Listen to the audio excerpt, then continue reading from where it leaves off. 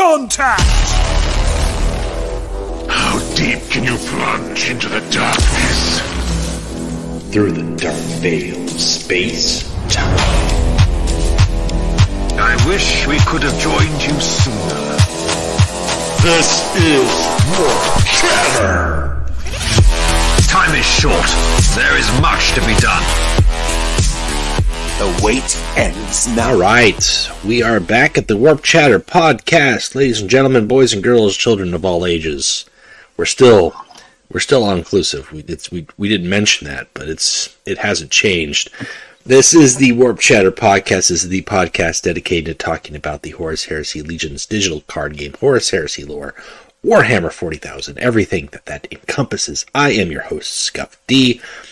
This is a podcast by players for players.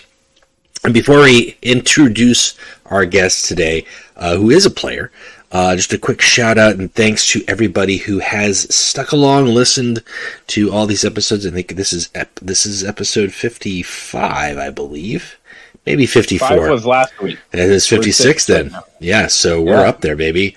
Again, as always, if it is an open invitation to be on the Warp Chatter podcast, so if you enjoy Legions, or there's parts of it that you don't enjoy, but you'd like to be on, you have a basic ability to speak English, so we don't need a translator, I'd like to have you on and introduce and meet players. We've met a lot of players across the world, throughout the game, of all skill levels. It doesn't matter if you're a casual, if you're a returning player, old player, event player, ladder player, practice player, a player who doesn't like to play.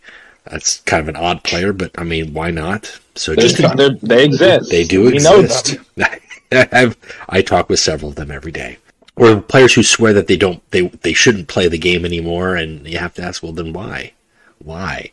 But all that aside, if you would like to be on, it is always an open invitation, so just hit me up and I'll get you on the schedule. Right now, I think we're still out about 2 or 3 weeks going through the faction spotlight, but we also cover all the updates for the community events, game patches, and all that stuff. If you've been listening, you know what we talk about. And if this is your first time listening, well, gosh, welcome. I'm surprised and at the same time happy that we would still be getting new listeners this deep in. Actually, I would like to continue to get new listeners. I mean, make no mistake about it, but this is an odd spot for you to jump in, so yeah. So well, to be fair, with the podcast format, most people don't go back to episode 1 and then listen to all of them. I think they shouldn't. I mean, some of the episodes, I mean, we're talking about balance patches that happened over a year ago. But, yeah, our example too. Going back would be kind of iffy. Yeah, there are some good episodes that I think hold up in general, and obviously some guest discussions. And we have some guests that always cycle back around, which we've got one such guest today. Axel May, the Crab co-host, has returned this week. He has broken through. Warp storms. Yes, the warp storms have parted. You've got 4 extra crab appendages tonight, so you actually have 6 arms. It is kind of scary. They hurt. You've been there for 2. You might have to cut some off. That's not an option. Yeah, you listen. If you dip yourself in butter, you can make it work. He has a good point. Hey, that's right. Do you think demon claws taste like crab? Like if you dip them in butter? Chaos has a scent, and it smells like cinnamon. So I like to imagine it's like a cinnamon bun. Okay, like a sticky bun, like a sticky bun claw? Yeah. So instead of a bear claw, it's a crab claw? Yeah. And now they say that a lot, I don't know how I'd feel about that, but yeah. All right. Yeah. You know, that's why we don't see too many cops in the warp, because the Chaos makes sure that they don't... Yeah, that's right. Listen, don't want you eating our crab claws like they're donuts. I can't blame them if they do. No. With us once again is Automatic Jack joining the podcast. What's up, guys? Hello. And despite our ramblings, we did mention Chaos. We are going to be talking about the Ruinstorm today. A faction spotlight focused on the Ruinstorm faction, the faction comprised entirely of demons and chaos entities. Of the 3 pantheons, not the 4th pantheon, and we might talk about that a little bit. We shall get to that point shortly, but before we do, Automatic Jack, tell us about yourself for those who might have missed the last time that you were on. Sure. Well, thanks for having me, guys.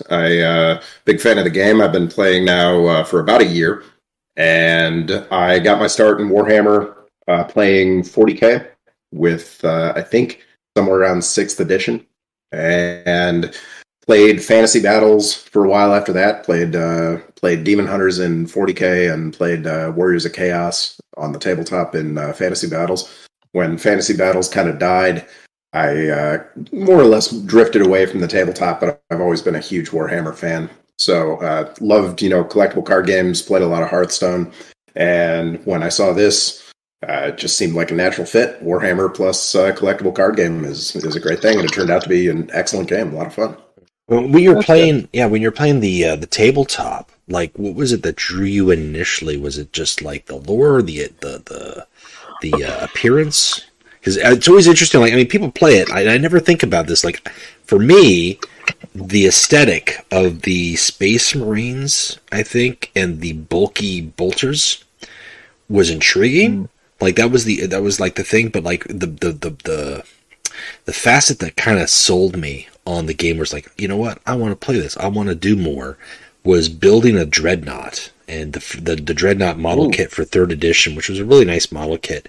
Just a clean put together, and just like getting that put together, putting on the power arm and the weapon and the sarcophagus.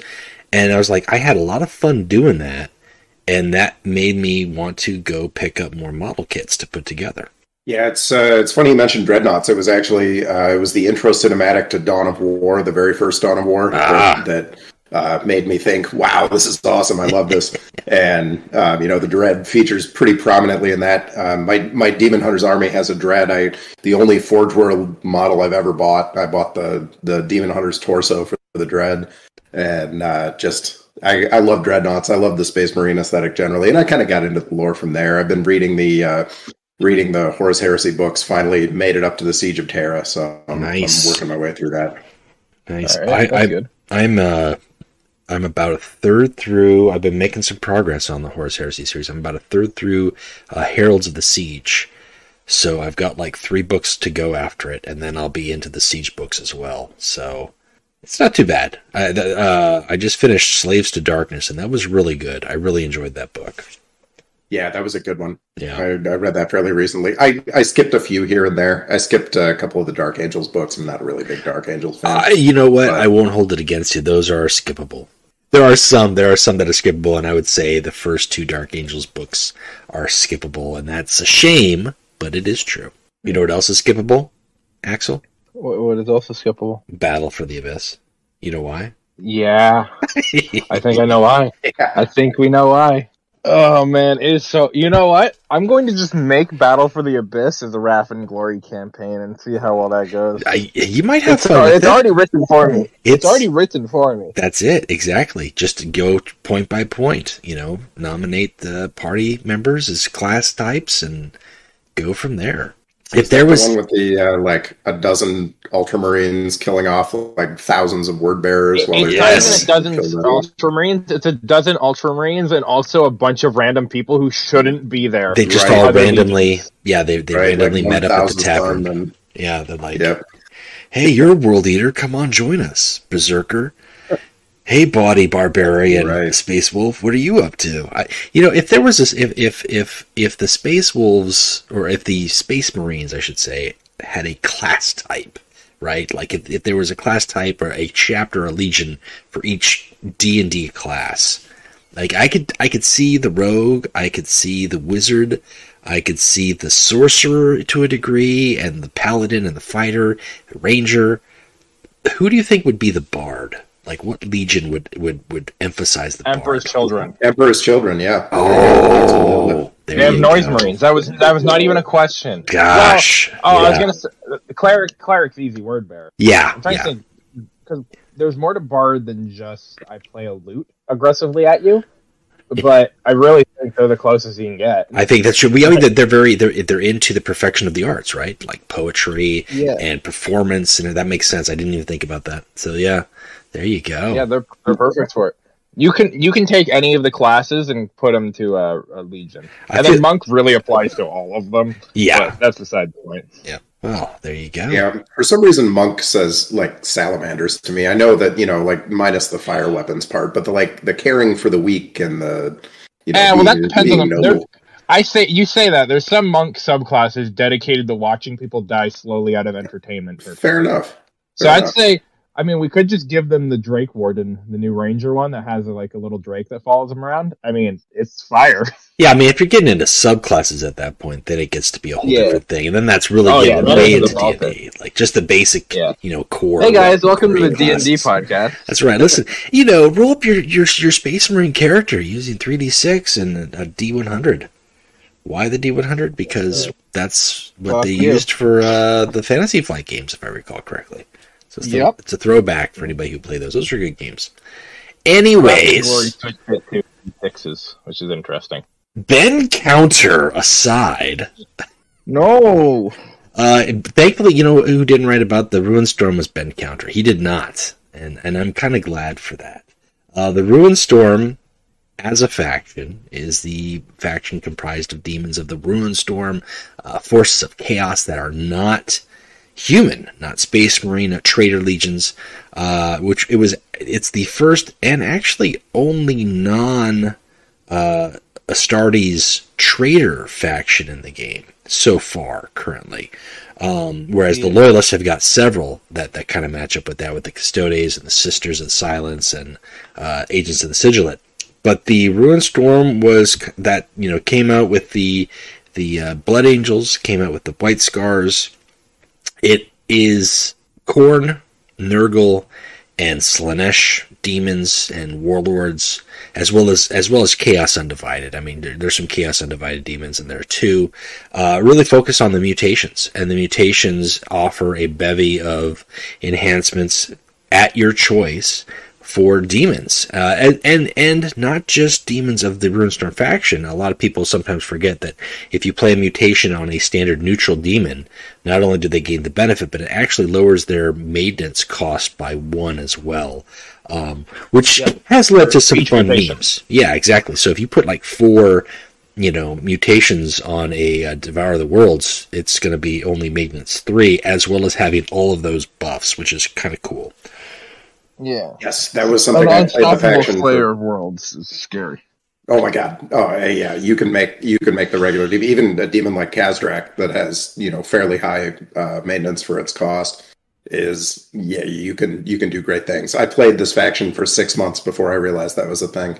It's not really said well. It's not, and it was mentioned when they spoiled the mutations. And yeah, I remember Karmatos telling us. Yeah, I don't think it's hidden in FAQ. You don't notice it until you put it on a demon where you actually can tab on it and see the buff that it says -1 maintenance because of mutation.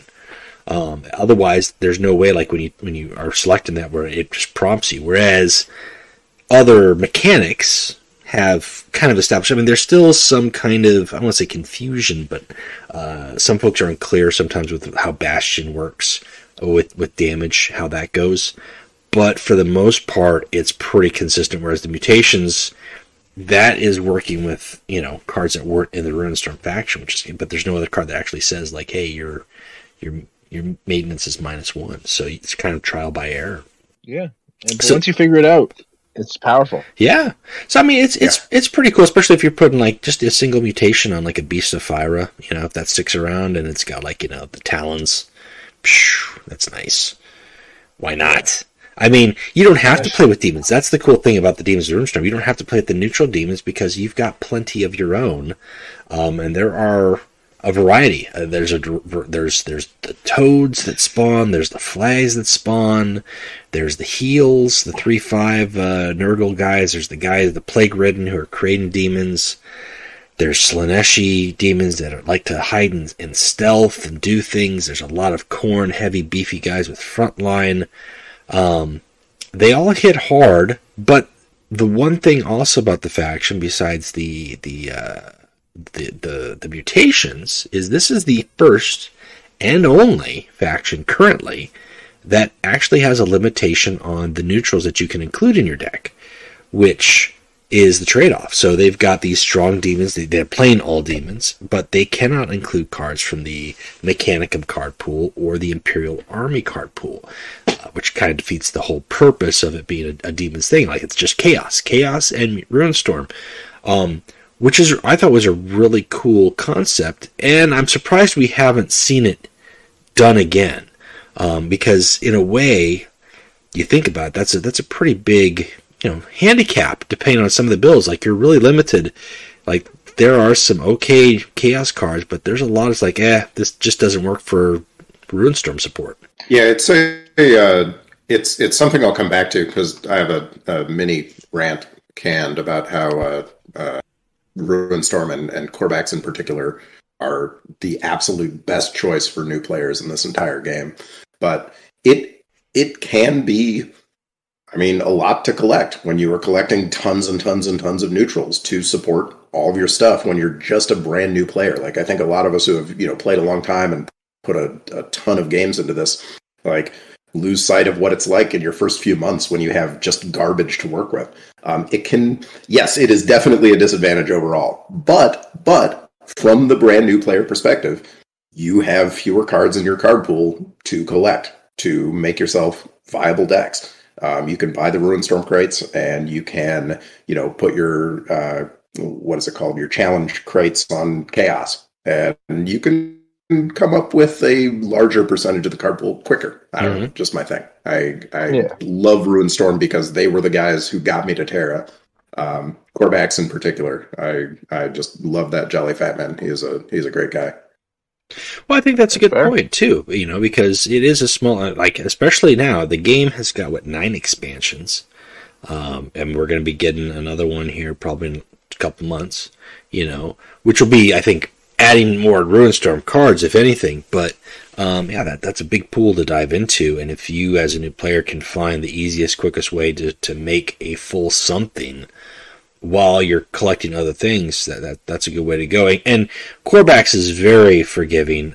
He's in a different, his different state. His debut state was just over the top, ridiculous. That was just relentless poison and enemy troop. Like, the opponent. It was basically there was no way your opponent could get a board established. Which is a cool concept, but not good in terms of the game, not healthy for the game. Plus, I think what was his ability was 2 to heal 1 to the entire board, like for his side. Good God.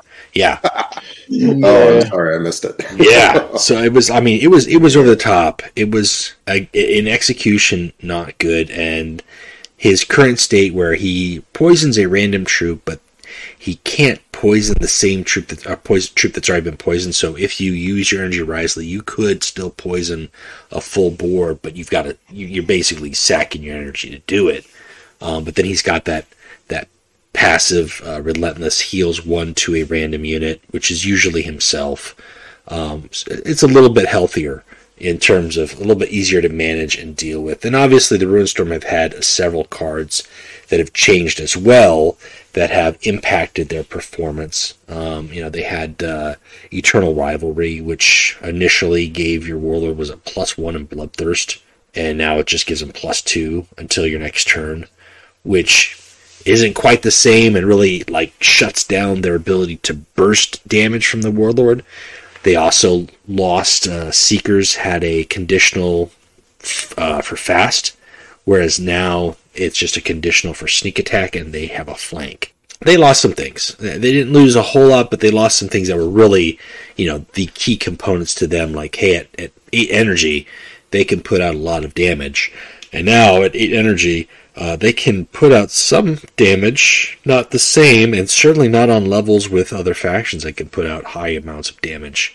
Especially with some of the combos that are out there with sentenced cards or try to think of another just off the top, like the terror stuff. Right now you can be down to health pretty quick before you even get to 7 energy in some games against the Night Lords. So, but yeah, which is a shame because they're a neat faction and they're really held back by that neutral. Yeah, it's true. They're in I think they're in a fairly bad place. I have about 1,000 games with Corvax now, and I've gotten him to 2,900 or so, and he really gets thrashed when he gets into the kind of middle Terra area. Well, the issue is, let's think of the neutral auto includes Melgator, I like Jubok, even though he's not that necessarily. Malkiel, whatever. Yep. That's 2/3 of them right there, and none of those belong to Chaos. Right. So we're already not starting out strong. Yep. Well, yeah. The new girl who increased costs. That's also, I think she's Mechanicum, or no? She's a Navigator, Imperial Army. Yep. Yeah. Still not Chaos. Nope. No, as far as neutrals, the only really way if you're going to get those cards is to have the new legendary Sorka, who for 1 energy he has the Duplicis, and for 1 energy you can choose an Imperial Army card, which might be one of those cards, but he has to survive. And another thing to consider, like while the Ruinstorm have got a really nice utility counterattack, it just deals 1 damage. You can deal it to anything, which is really cool. And it's really handy for Korbaks to deal with 3 health troops on the initial turn 1 or turn 2 play. They don't have any flanking out the gate. They have a couple of ways to get flank late game, 5-6 energy, or if they've got mutations that can give flank. But there's a lot of factions now, or in general, that have got flanking at 4 energy, or even at 3 energy, that can deal with anything that the Ruinstorm drops and still have stuff to trade, and the Ruinstorm don't have that option. Yeah, it's a slow faction that has kind of a weak late game, which is a deadly combination. Mm-hmm. I mean, deadly to the wrong side, deadly to the Ruinstorm player. You're just like, I think the early game cards are largely outstanding.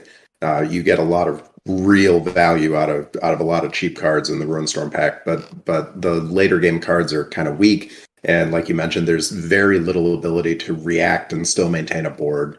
Even, I don't know, like even, for example, the Korbak's ability, it's great, but it's also fairly slow. Mm-hmm.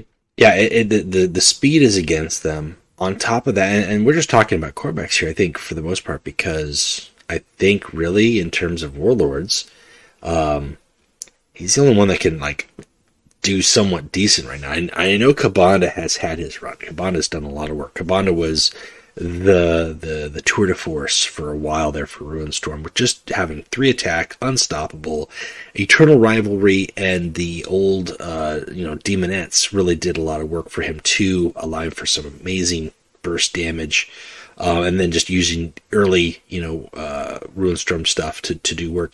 You can do Kazdrak with toads or rot flies possibly for a swarm potentially with Kabanda, but the fact that he has Berserk and he has to attack when possible, that can kind of work against him. Another thing that can work against him actually right now, currently, I don't know if too many people were because they're not playing, Kabanda, but against the Night Lords matchup, you've got a lot of those enemies that can hit you and lower your attack by 2. That's great on their turn. They're hitting you for 2, but on your turn you have 1 attack. You don't have 0.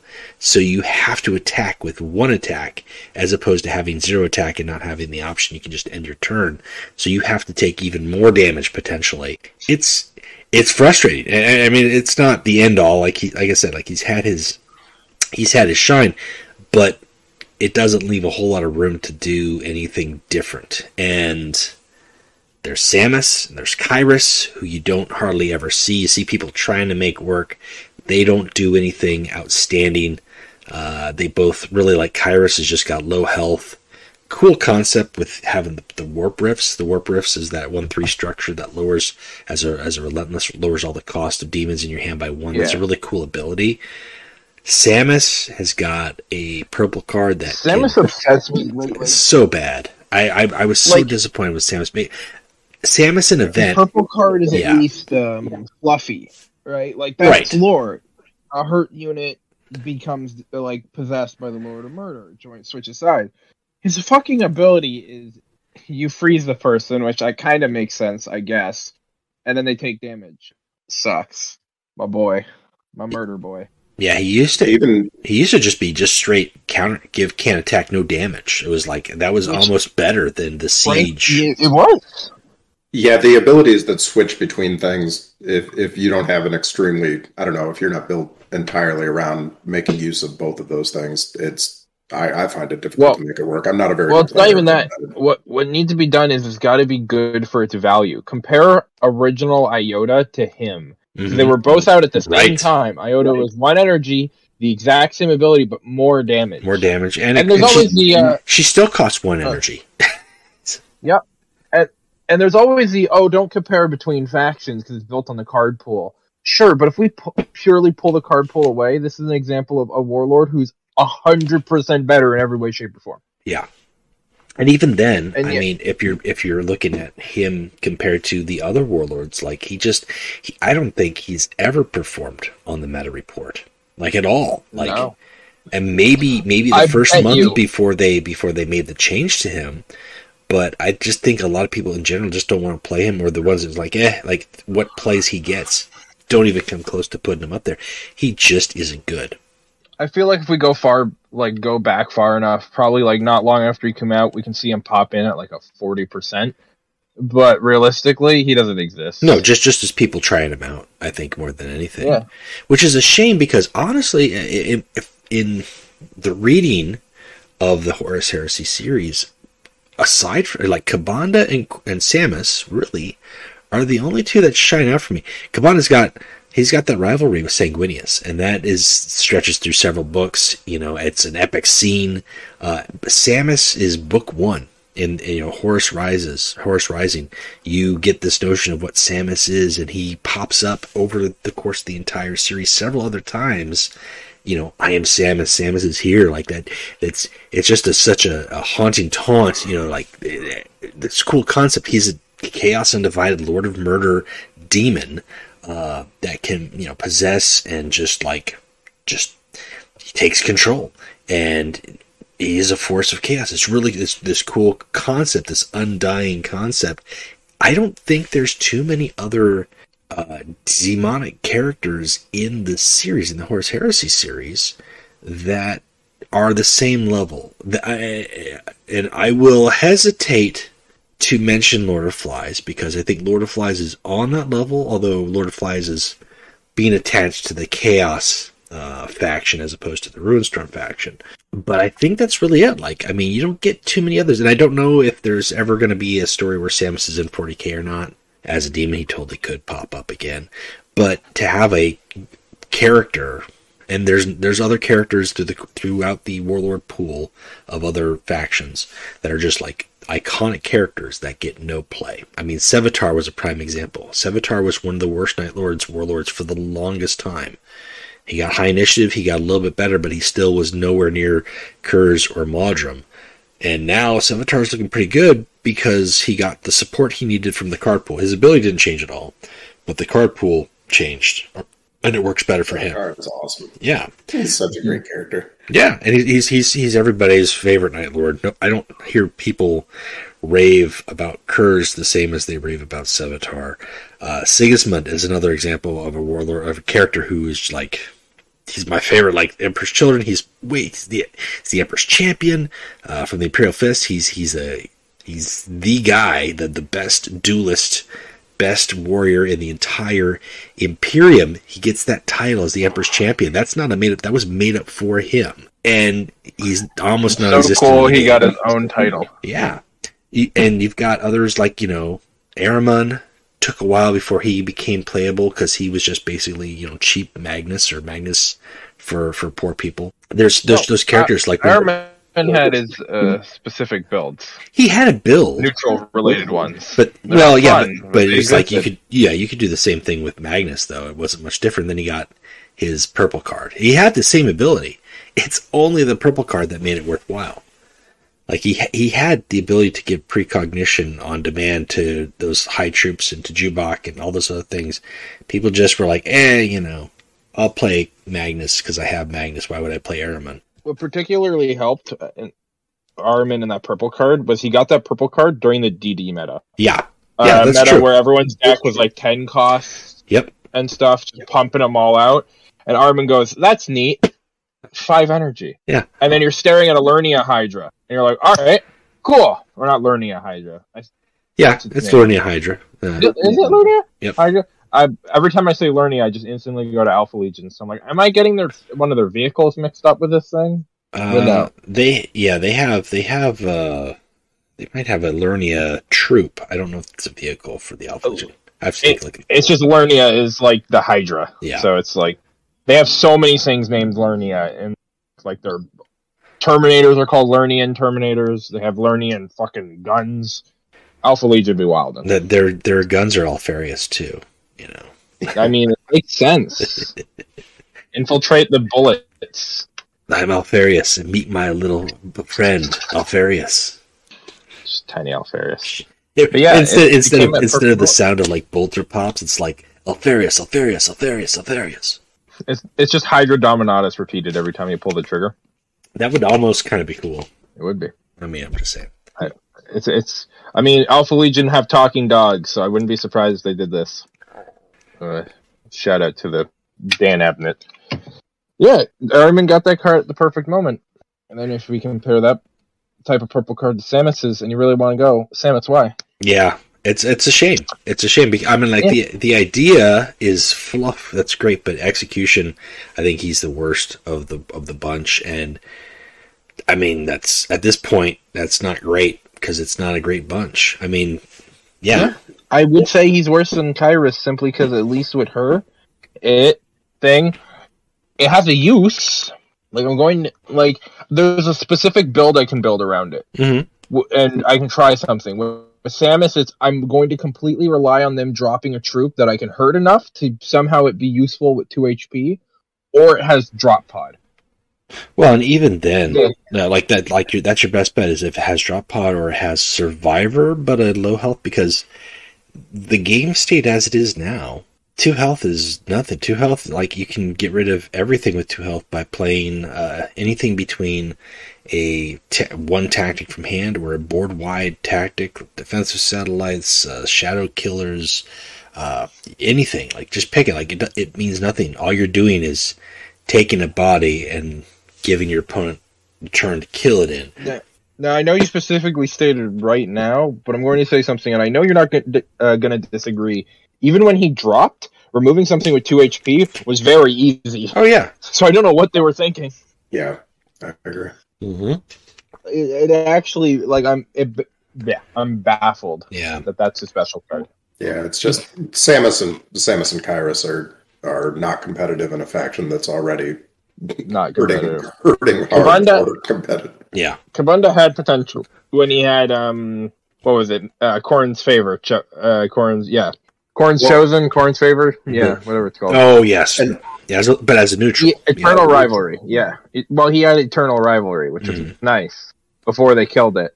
Kabunda starts with General of Khorne nowadays, and which you never trigger it. Assumed you did before. Well, yeah, it's almost impossible to trigger. And Ruinstorm, of all of their weaknesses, one of their biggest weaknesses is draw. Mm-hmm. Like you don't have draw. You have unspoiled land.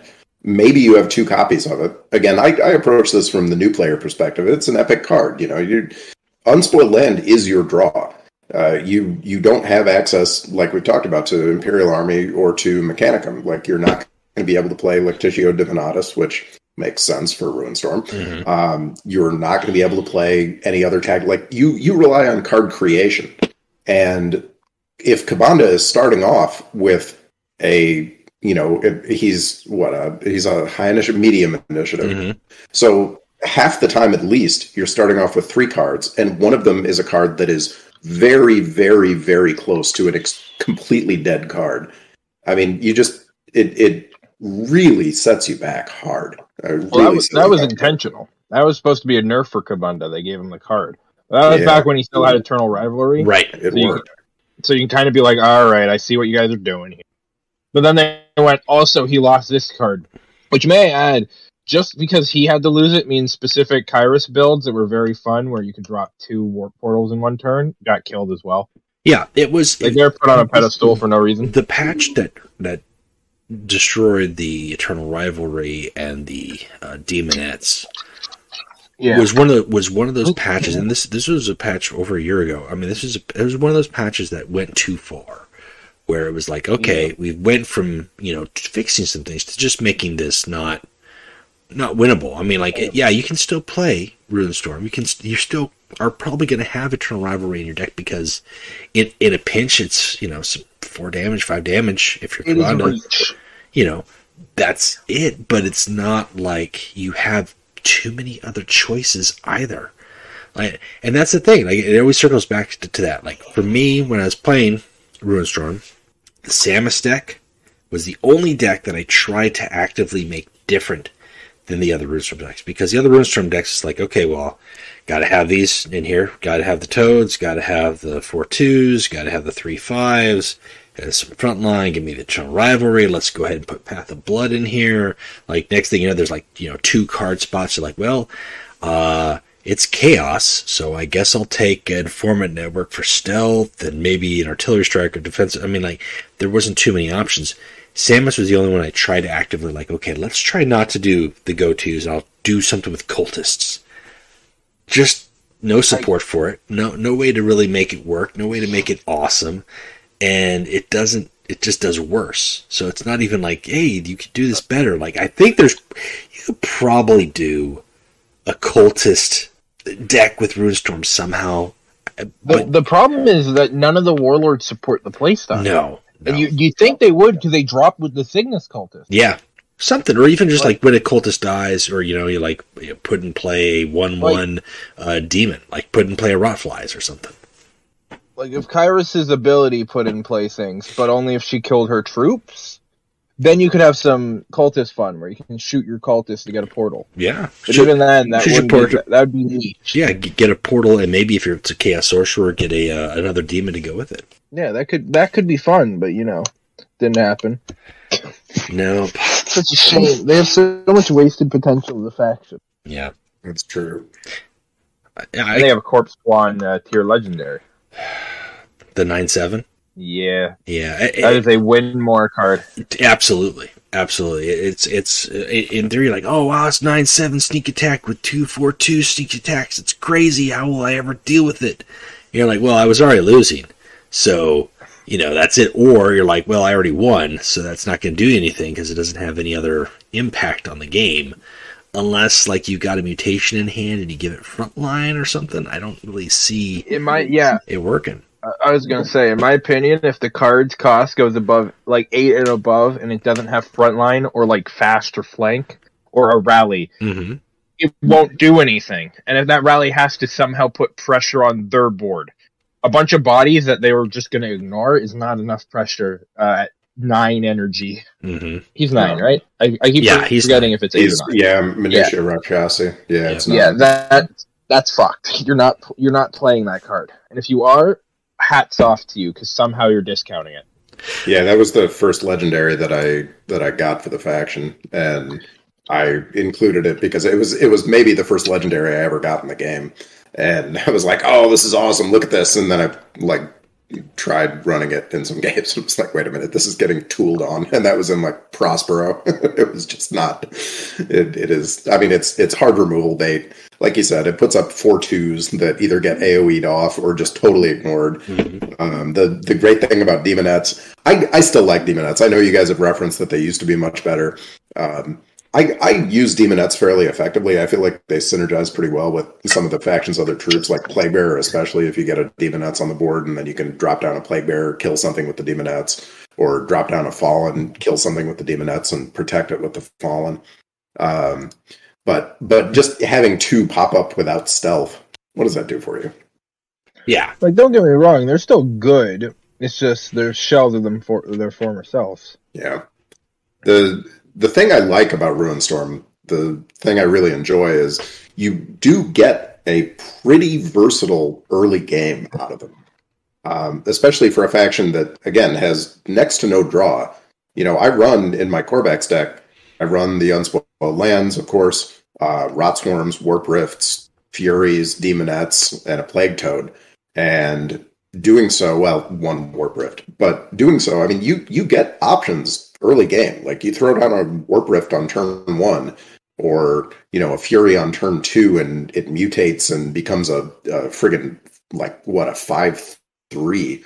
That a 5/3 stealth unstoppable is a pretty good card for turn 2. Mm-hmm. And then that goes into the cards that you're going to be able to play on turn 2, or turn 3 rather.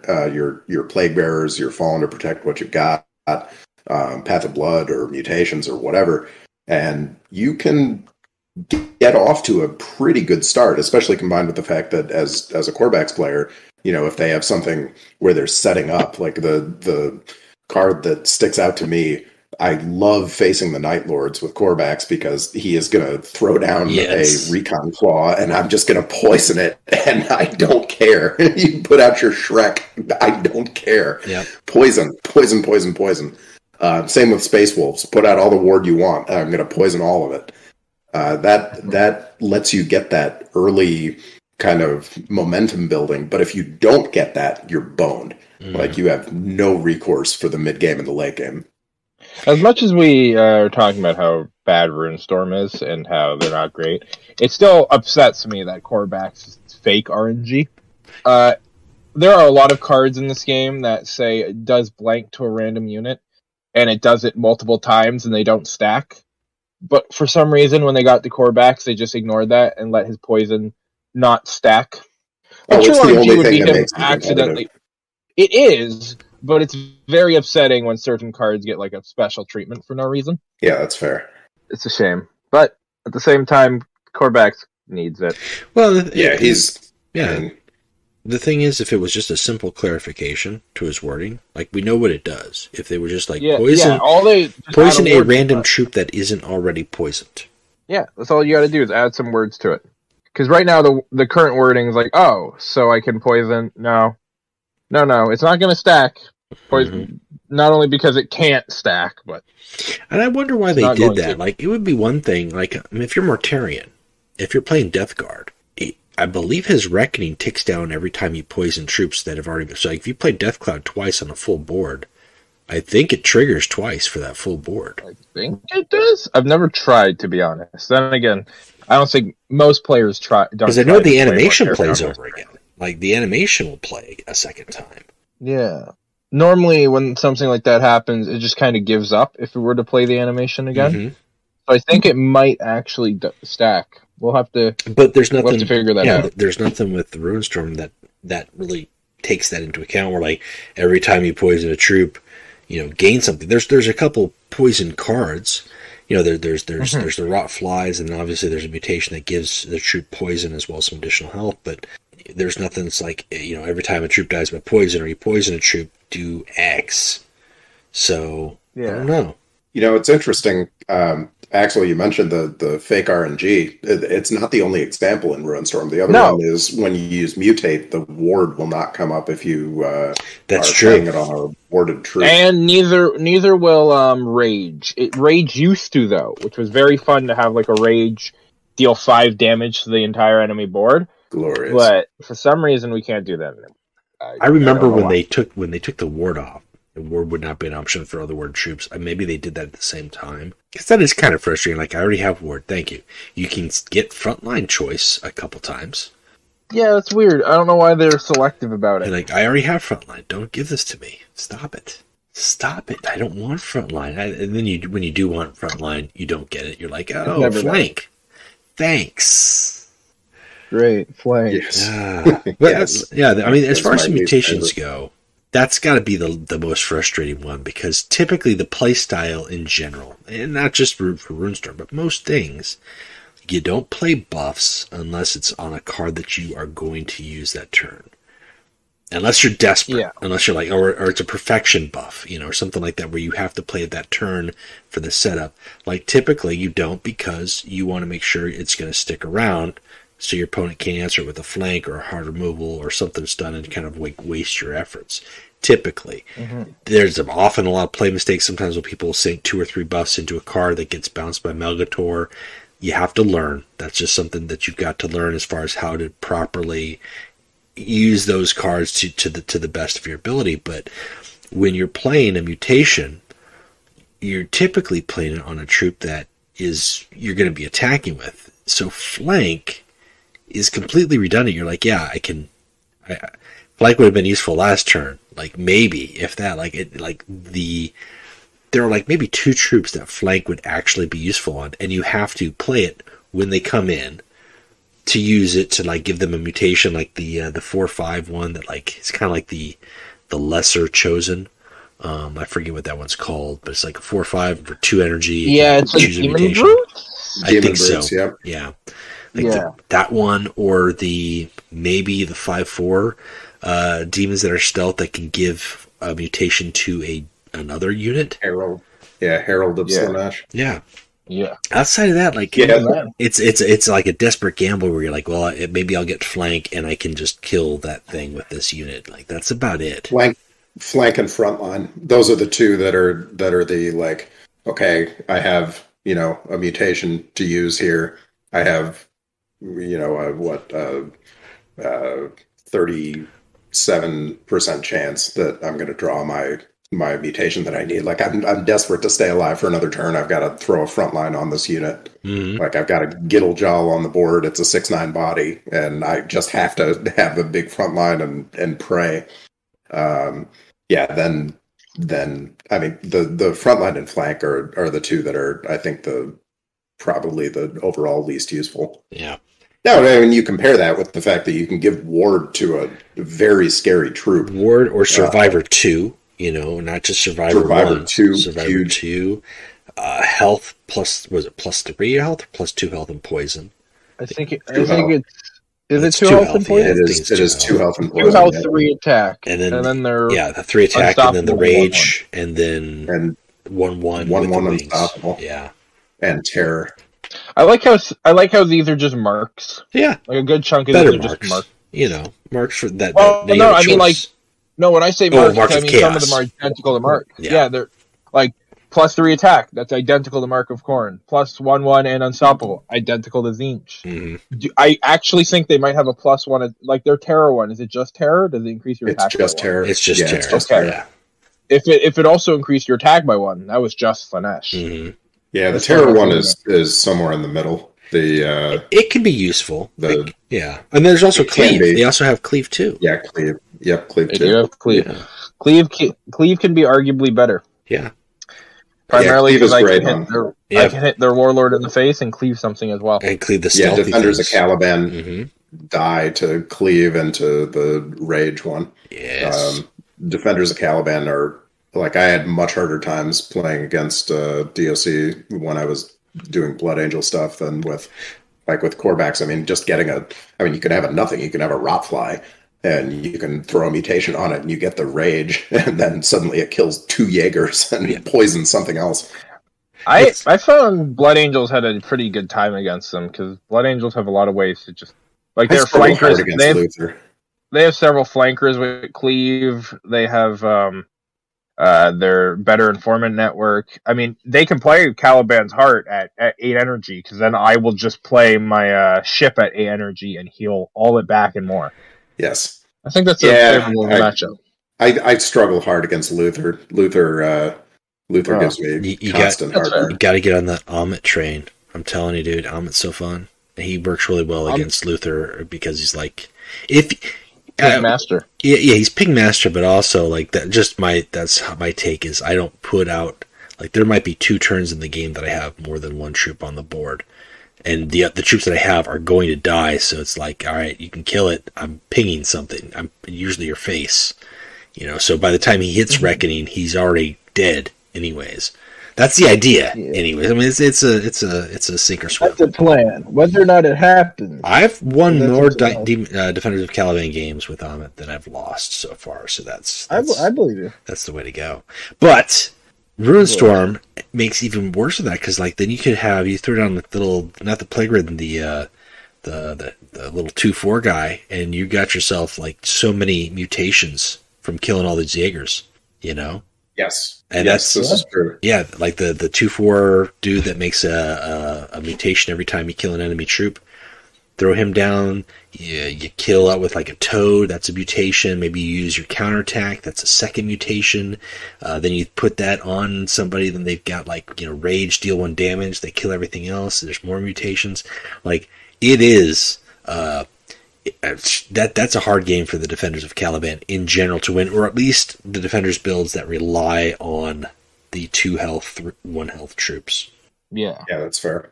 That's fair. I definitely do better against defenders with Corvax, especially than with a lot of other factions. I mean, and just getting back on the Corvax is great for new players train. The Warlord power. I mean, yes, poison is slow. Poison especially got a big nerf when they buffed Survivor, or not Survivor. Sacrifice. Yeah. Yeah.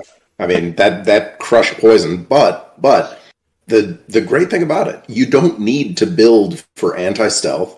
You don't need to worry about ward or precog or shield or duplicitous or something behind a front line or something with a high health pool. I mean, for 2 energy, it's gone in a turn. It gets to act once. You know, the guy throws out a Kaizu Lane. Okay, I poison it. Right. And he could use it once. You know, he gave you something. Once. Right. Yeah. Like it takes so much of the, like, I think the hardest part of this game is deck building. At least it is for me. The play, definitely at the higher levels, you know, optimizing your play is really going to make the biggest difference. But when you're looking at people who are 3 months in, like, they're still struggling. Like, they understand the mechanics, they understand how the game works, but they don't have that many options to deal with. Like, I had a guy in my lodge. Like, I play in a very casual lodge. Gazgul's Gits represent. We're, you know, we got a lot of players who were in the 1,000-ish range for rank. And, you know, they were trying to optimize decks, but a lot of them don't have 2 informant networks.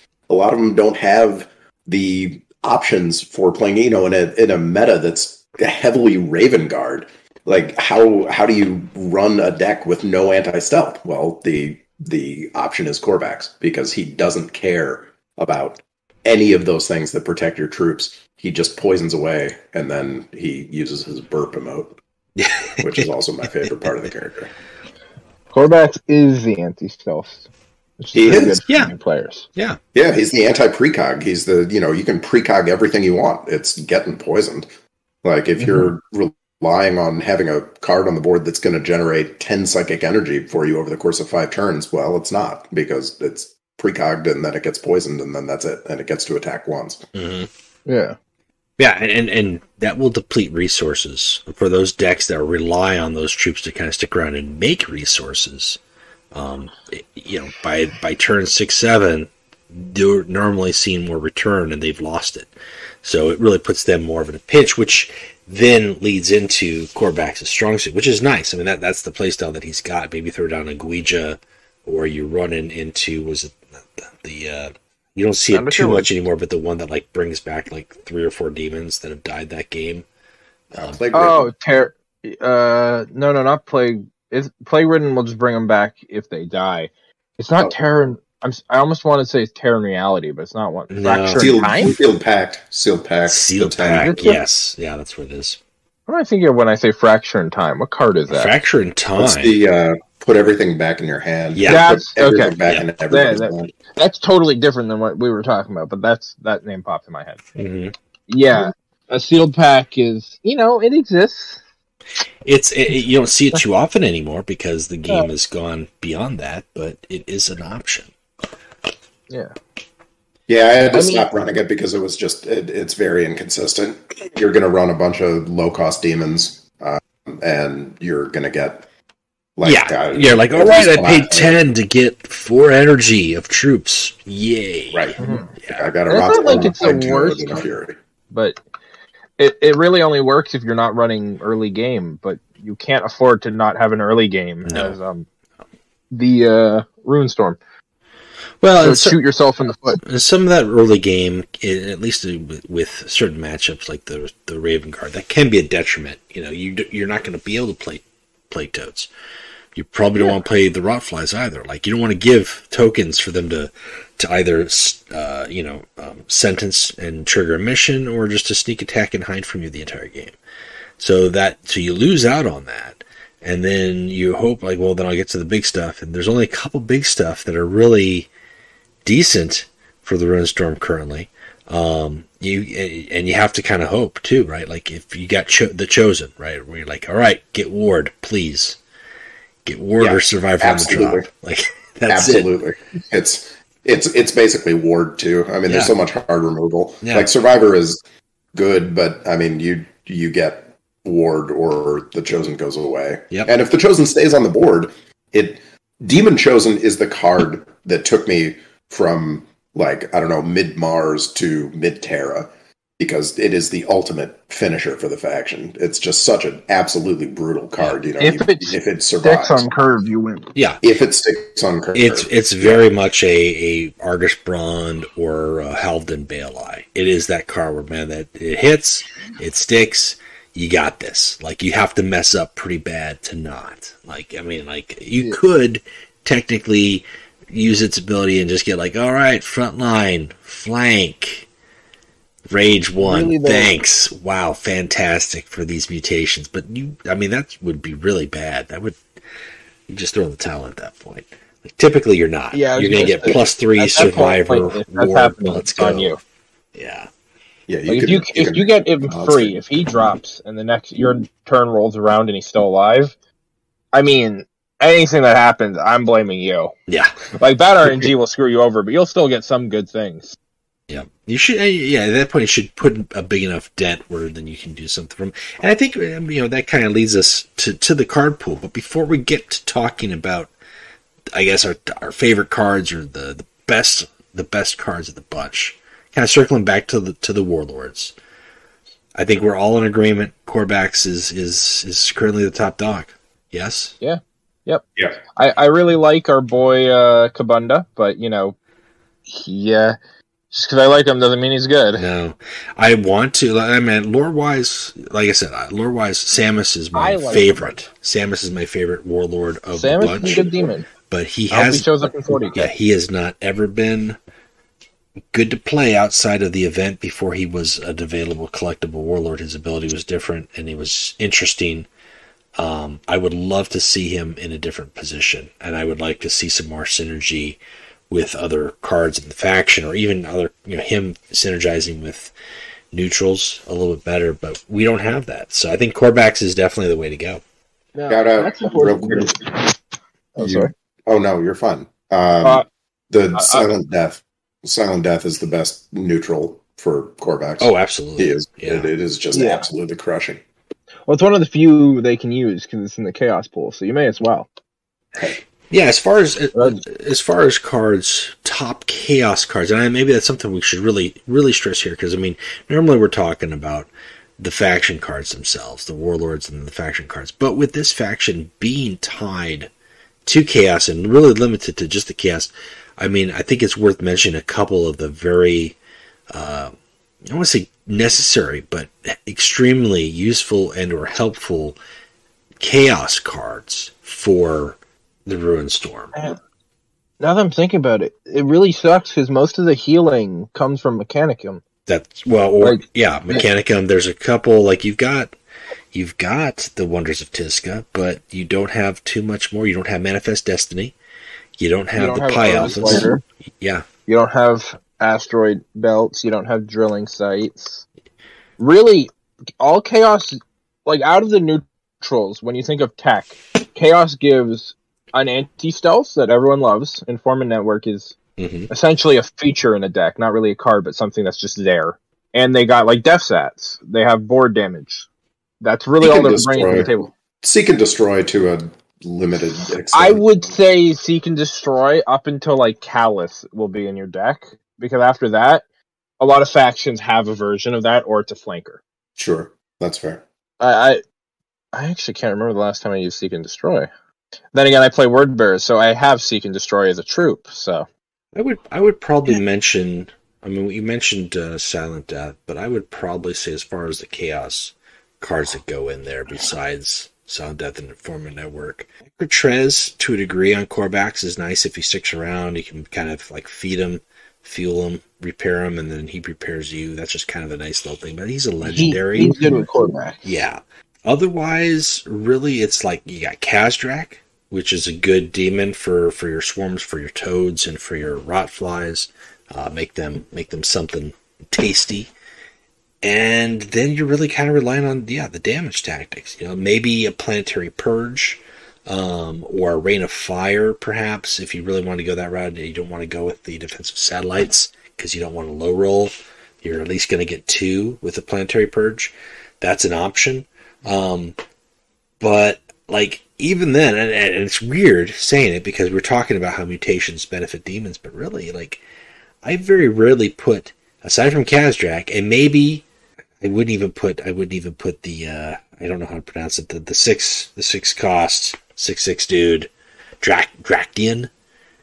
Oh, I just call him Drac. Yeah, I like, he just, like, it's got, his backlash only works if you don't have, if you've got non-demon troops. So right, that's the thing. Yeah, he's terrible for Ruinstorm. You're having Beast so of many Fyra demons. is kind of okay.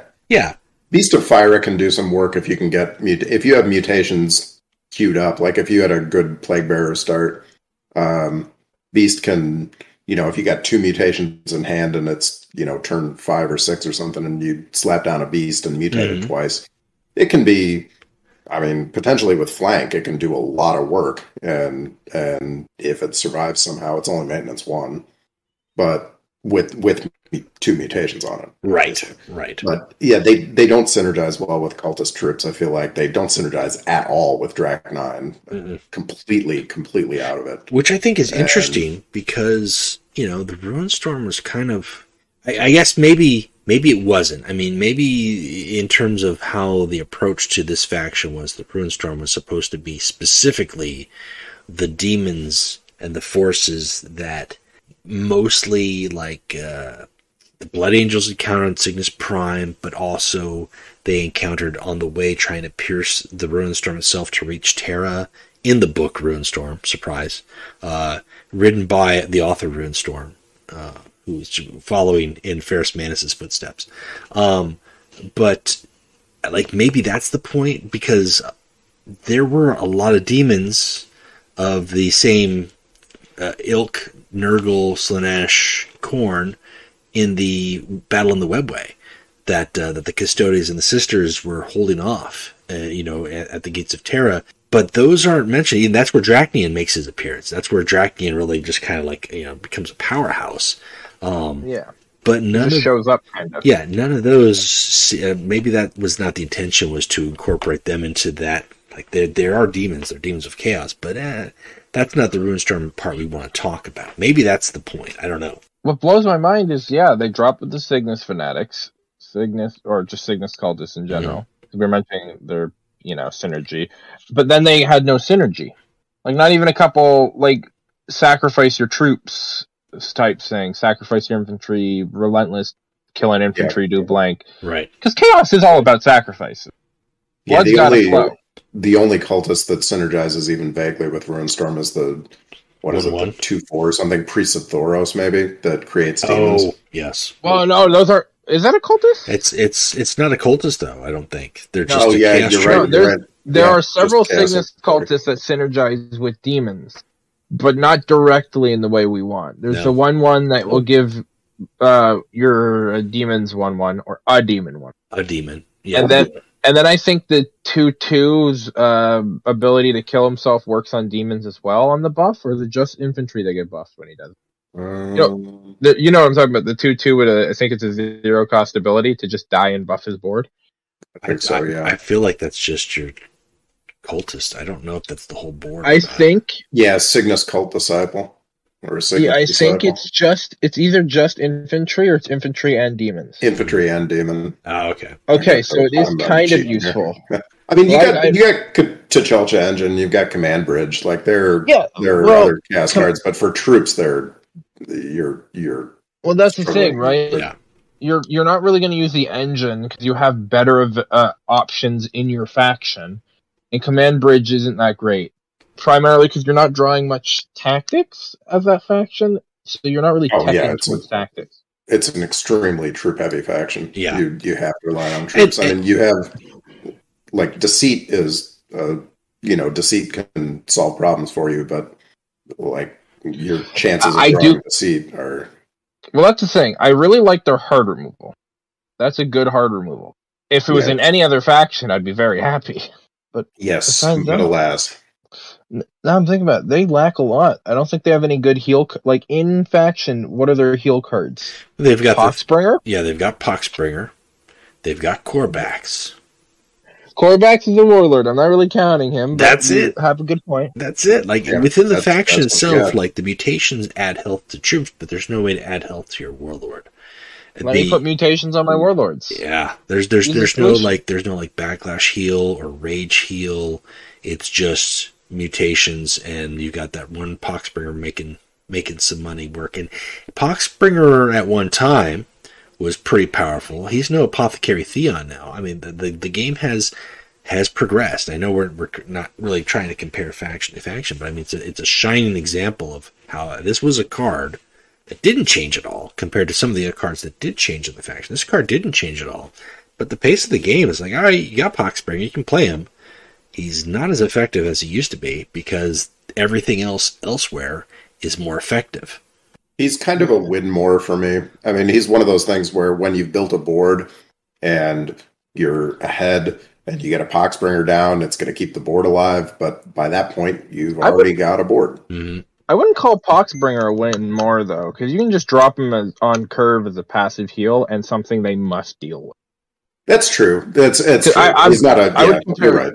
Yeah, I'd say win more where it's a card that's just going to flex. I think that 7/7 stealth is one of those ones. That he is really a win more, but also if you're forced into a stalemate by him, it's kind of miserable. Yes.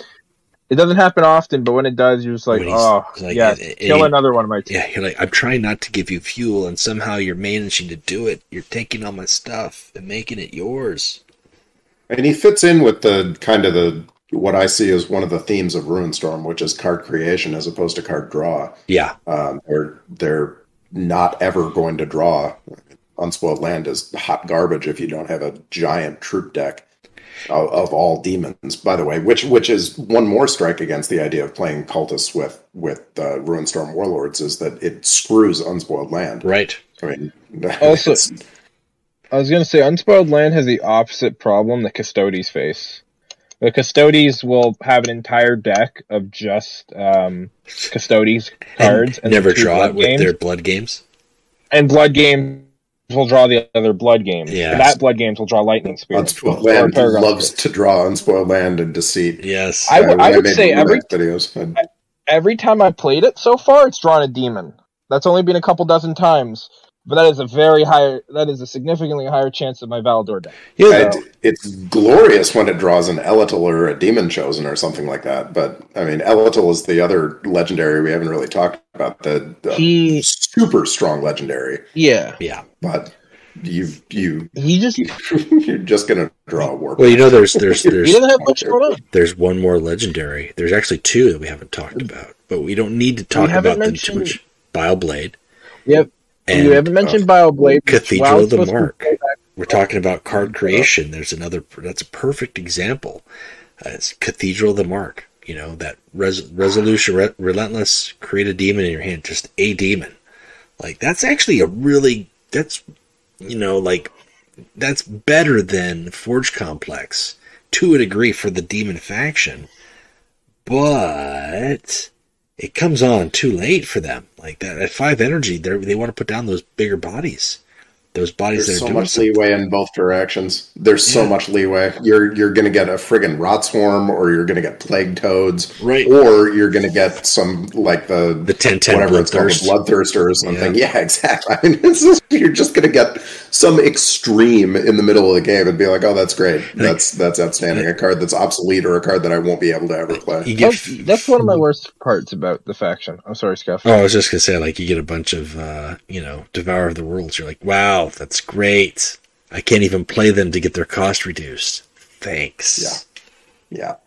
What I was going to say is, what I just like about the faction a lot is all the card generation, where my hand's full of things I'm not going to play or can't.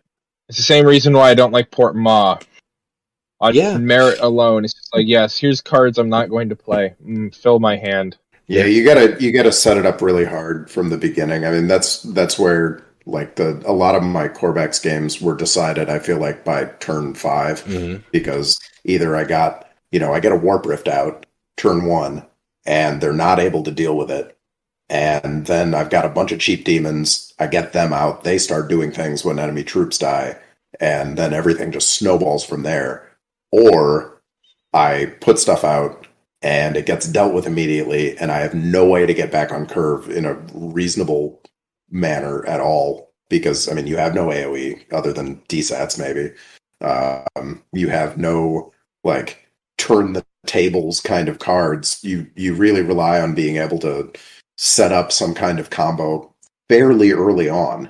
And if you're not able to do that, you're stuck. Yeah. And generating isn't going to help you at that point, because it relies on having troops out there to generate. I mean, they have utility troops. Like we talked about Demon Brutes earlier. I think Demon Brutes is one of the archetypical Ruinstorm cards, because it can do so much. It's a Swiss Army knife. I mean, a 4/5 for 5 is not great, but coming out with a mutation and potentially making it a 7/5 for 5, or a 4/5 ward, or whatever else. And then if you can't do anything with it, you can always use the power and just give it more stuff. But if you are in a position where you're dropping it into an enemy board and it's just going to get smoked, what do you do? And while I'm complaining, the fact that all of their front lines have Berserk is a major disadvantage. Like, that is a real serious disadvantage. The last troop that you want to have Berserk is your front line. Right. And they all have it.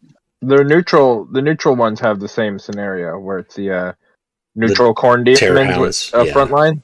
Yeah, they also got Berserk, because their front line isn't because they're on the defensive. Their front line is because they're on the offensive. Right. You're stuck shooting at them. Right. Thematically, it's there. One thing that's also interesting about those front line, compared to your typical good frontline troops. Good frontline troops can sit there and maybe give you an ability or a passive, right? Like, boom, pay 1 energy and it does something, and then I can do other things. They don't have that. Like, the best thing they've got, you've got one that has got a relentless, your demons get +1, and then you've got the other one that's got rage, deal 1 damage, to the board. Those are your best things. Like, there's not a whole lot there where it's like, oh, cool, he's a frontline, and if I am attacking with him, I'll get something like he gives, like, heal my warlord for 2, or survivor, like a rage, heal my warlord for 2, or rage, get my survivor or my warlord survivor 1. That could be handy. That would be a really interesting change to the 5-drop. Instead of them dealing 1 damage, that they heal or they give survivor, or even the 4/3s. Those little 4/3 guys, because those guys are fairly disposable. As a speed bump, you're going to put them in there. They're a solid troop. Yeah, I mean, it can do a lot of work for you, but it, like you said, it is not contributing anything to the strategic state of the game, just the tactical state. Yeah, just to protect the body for a turn. If that.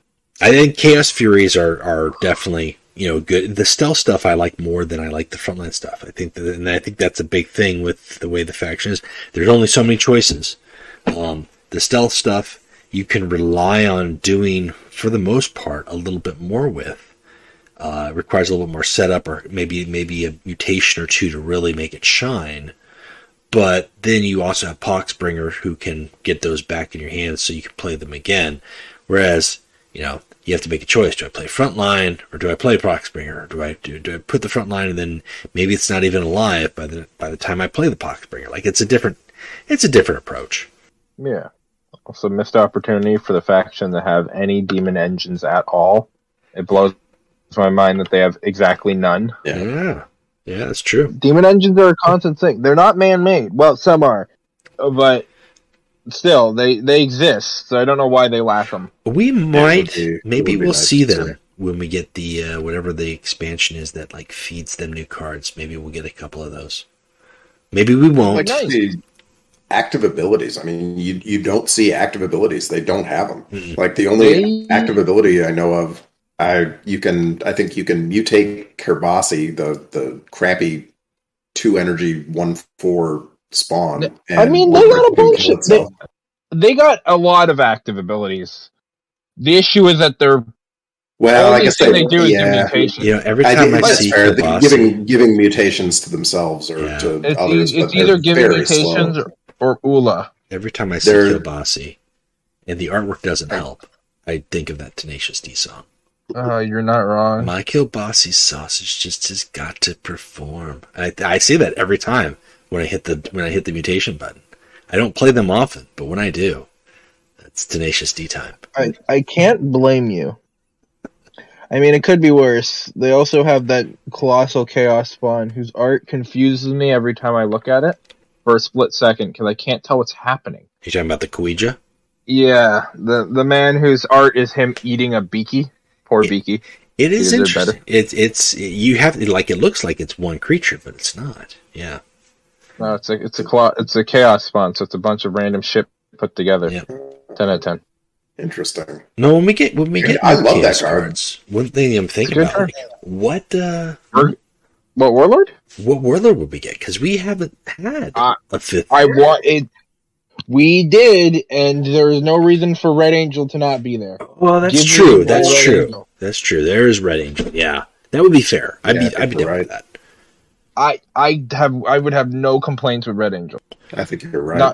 Not only is he a fun ability, he had a really cool purple card, which we denied as the event reward, so we can still give it to him. Yep. It could still exist. We could still get him as Warlord, and that was pretty fun. I way better than Kyrus and way better than Samus, you know? He was like Kyrus, but also he was better. Different. He was like Kyrus, but better. It was weird. Yeah, because he stole health. Yeah, he was pinging for one still, but it actually rewarded you for pinging instead of just something you can do. Right. Kyrus's ping feels like Sanguinius is active. Yeah. Yeah. It's just there. I mean, putting a Battle Honor on a 30 health Warlord, and like if Kyrus could use the one energy, I don't know. I don't know crap about balance. I mean, if instead of a Battle Honor, it was just her ability, and if target dies, put in play. Yeah, exactly. Yeah. Exactly. Because then there's, you have to play around that. You can't just leave it. It's like playing against Ralvaron or something. You can't just leave that, 1 health troop on the board. But as it stands, for God's sake, like, how many times are you going to attack with your 2-attack 30 health Warlord to get your Battle Honor, and then you get a Warp Rift? Like, Warp Rift is nice, but it's not game-changing. Mm-hmm. Like, it just is one more small, unthreatening target for the enemy to deal with, and there are lots of ways to do it.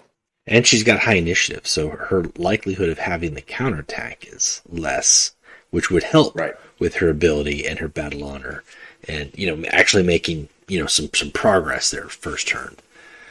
One more thing I love about Corvax: low initiative means consistently getting that counterattack, and there are so many times that somebody throws down a 3 health troop, they put down a Jubak or something else that's 3 health, and they think it's going to stick because they're not paying attention, and you can get a Plague Bearer out, counterattack it, and Corvax face it. He even gets a point of health back. Yep. And you just get your free mutation, or you can Rot Swarm and counterattack and hit it with Corvax, and you are just generating value. I mean, the counterattack, I mean, it's not, I think do the Iron Warriors have counterattack deal 1 damage to all enemies, is that right?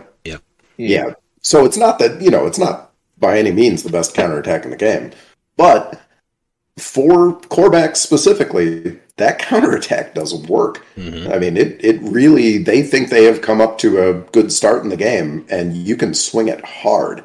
I mean, getting a Rot Swarm down, counterattacking Corvax face, and then suddenly you have 2 1/3 unstoppables on the board that are both poisonous. I mean, that's something to think about, because they now don't want to put down their troop that, is going to try to stick around. No, it's not going to, because it's going to get unstoppable poisoned no matter what you do. Mm-hmm. Mm-hmm. Yeah, I think for the faction especially, it's a solid kind. It's not the worst, it's not the best, but it's a very solid counterattack. I've been in that, and like that one, for some reason, the Ruinstorm counterattack and the Imperial Army counterattack are the ones I forget about the most. Even though I play the Imperial Army all the time, I always forget about that 1/1 flanker. I will always remember the 1/1 flanker simply because of how many times I've fought a Lotera bot. I've talked about this several times on the podcast, because it's my favorite turn 1 play ever. Because the bot goes, it's green, I must play it. So the bot will stun you at Ursa's Claw, play her ability, because it's a Lotera bot, so there's a 2/3, and then she'll use her counterattack every single time without fault. I've never seen her break stride in this. If someone has, please tell me because I need to see it. Yeah, bot counterattack behavior is not great. The Space Wolves campaign recently was demonstrating that. They love to play their counterattack in times that make no sense at all. You're like, okay. I've watched bots kill their own troops simply because they could afford to play the damage tactic. But it's honestly amazing. Bot AI is a trip and a half. But now they say that, are there any Ruinstorm bots? I haven't noticed any. There used to be a Kabanda bot, but I don't know if I've seen that in a while. And I think we're due for new bots. Like, we have new warlords. We should be getting new bots. We should get, like, a dozen new bots. Well, here's the thing. I don't even care that much about new bots. I want new bot decks. Well, yeah.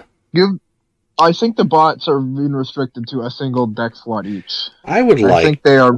It's a pipe dream. It's a pipe dream, but I would have liked, as a reward for the War Master, they get to make a deck for a bot. And then that gets added into the next season. Like, that's what I think that'd be an awesome prize, because then you're running into, the bot AI is still going to suck. The bot AI is still not going to play these decks very well. But then you're actually running into some better decks sometimes. You're like, oh, that's a surprise. And every month you'll get a new surprise. You may not run into it all the time, but it's out there. It exists. I would like that. Community engagement. Yeah, exactly. Like, hey, not only did you get the card back for being War Master, but you also got to choose a little something. Maybe you make it a meme just for being, just because, like, here it is, here's my meme back. Maybe you make it a copy of what you won War Master with. Maybe you just pick your favorite faction. Or maybe you just like, you know what, I would hate to see with bot AI, I'd hate to see a bot AI do this. Like, who knows? It could be fun. I don't know. I'm just throwing that idea out there. We're not at plugs yet, but just an idea. Just an idea. That the plug better bot decks this way? We'll get there. We'll get there one day. But before we do, we get to plugs, we wrap it up. We gotta rank up the top. Let's say your top three. Favorite three Ruinstorm cards. Okay, favorite three Ruinstorm cards. Normally I just go the legendaries. But in faction where I only like 2 of the legendaries of 5, that's not an option. Oh shoot. I gotta give first place to Plague Toad, simply because a double Plague Toad turn 1 is one of the most oppressive plays you can do, and it physically breaks the spirit of whoever you're fighting. Now that I think about it, I think all my favorite cards are actually Nurgle Demons, because I'm going to say Plague Bearer next, simply because the mutations on kill, if you can drop them while the board's hurt, you get a bunch of mutations, slap it on him, he's just going to keep healing, depending on which one you choose. You're getting bigger and bigger, and you're just going to gain more mutates. Then I'm not going to include the legendaries in this, because, like I said, there's only 3, or 2 that I like. I got to give it to that Chaos Spawn. I mean, he's a 6/9 for 7, so he's not. His stats aren't perfect, but he's constantly giving you a mutate, and if you built up some mutates from earlier, you got a big boy. My only problem is he's 7 energy. When 7 energy is a turning point nowadays, it's why my word bearers suffered so hard. I can't play my Dark Murder anymore because I'm either dead or winning by then, and usually it's I'm dead. What's your take, Jack? What's your 3? So one of the things I really liked about Ruinstorm as a brand new player. I mean, Corvax took me. I think I played Corvax first in an event, maybe in like spring of last year, and I bought the only Warlord I've ever bought in one of those like little value pack things where you buy the Warlord in the deck. I bought Corvax because I just absolutely loved playing as him, and one of the things that really attracted me to him as a brand new player was the fact that the commons and rares in the deck really are the backbone of the deck. I got lucky and got some Chaos Furies early on, but I didn't have any legendaries. I didn't have, the Chosen to work with. I didn't have Elatil. I had Minutia Rakshasi, which, come on, almost worthless. And so with that spirit, I'm going to limit my top 3 picks to commons only. And the commons that I think are really worthwhile in this deck. The Demonettes, I know they were nerfed, but man, a 4/2 sneak attack with stealth, because if you're playing them early game, they have stealth. There's nothing else on the board. And that sets you up for your Plague Bearer. You can drop a Plague Bearer and then murder something with Demonettes. If you have Fallen instead, you can set the Fallen out there, murder something with Demonettes, and the Demonettes are somewhat likely to stick around because they have to deal with the Fallen first, and it's turn 3. Mm-hmm. So I like Demonettes. I really do. I know they're not like meta competitive as a phenomenal card, but I think quarterbacks especially, they're a solid card. I'd say Demonettes are still very good. It's just, when you compare them to their former self, is their issue. I would love to see this glorious past days of Ruinstorm. Then again, the entire faction is out of its glory days. I know. I'm selfishly hoping for a Raven Guard meta, except just Korvax burping on things. Well, this is what hurt me the most. You got to remember, the Eternal Rivalry change happened at the peak of Knights. Yeah. Okay. And they were one of the hardest counter Knights at the time too, because that's a cool battle cannon. It's gone. Gone. That was right about when I got into the game, so I was definitely not apprised of what was going on in the card collection because I was still like, I got a second DSATs. Well, I'm extremely happy. It is 100% intentional that they did those changes at that time. Yeah.